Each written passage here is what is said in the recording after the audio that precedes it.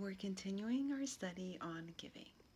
So you may be feeling really frustrated because you're giving, you are focused, your heart is aligned with giving, but yet your finances are still out of control. You are still believing God for a breakthrough on the big bills that need to be paid, and nothing is happening. You're getting so frustrated. You are full of anxiety. You're angry. And are you really, really believing that this whole faith and giving thing is real? Just hold on. Hold on, hold on. Do not give up. This is the time now to even go deeper into the believing that your giving is working. Because all of it is a test to distract you from pursuing forward, from continuing in your faith in the giving. The devil doesn't want you to progress. He is going to try to throw everything and anything at you to make you doubt. Doubt God, doubt his love for you, doubt that any of it works.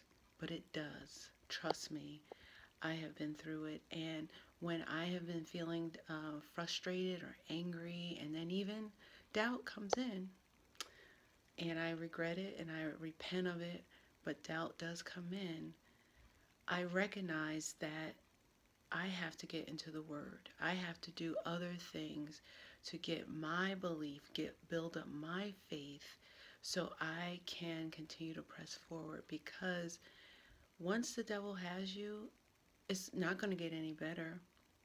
He may trick you to believe that it's going to get better, that it's better doing it the world's way, that it's better to do it in the concept that you're thinking of.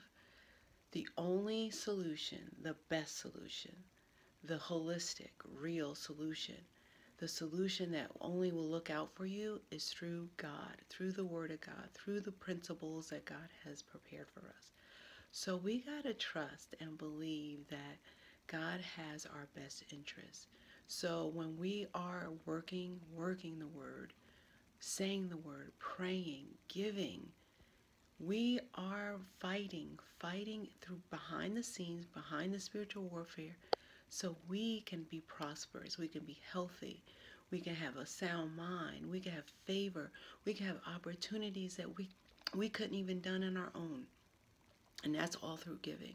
It's all through obedience. It's all through patience and being steadfast and pressing forward. So when you're feeling frustrated, step back. Get into the Word of God. Put some praise and worship music on. Get around other believers that will encourage your faith. But stay encouraged. Stay encouraged.